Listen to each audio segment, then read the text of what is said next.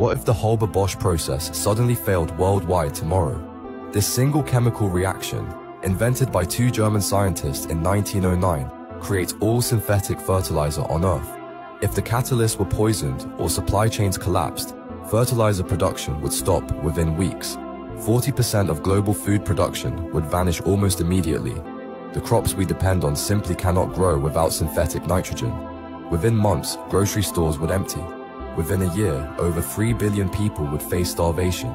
Nations would go to war over remaining fertilizer stockpiles and fertile farmland. Governments would collapse as billions fought for survival.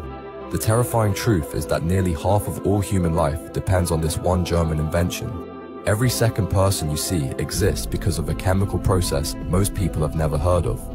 Our entire civilization hangs by the thread of a single industrial reaction. One process fails, and modern humanity dies with it.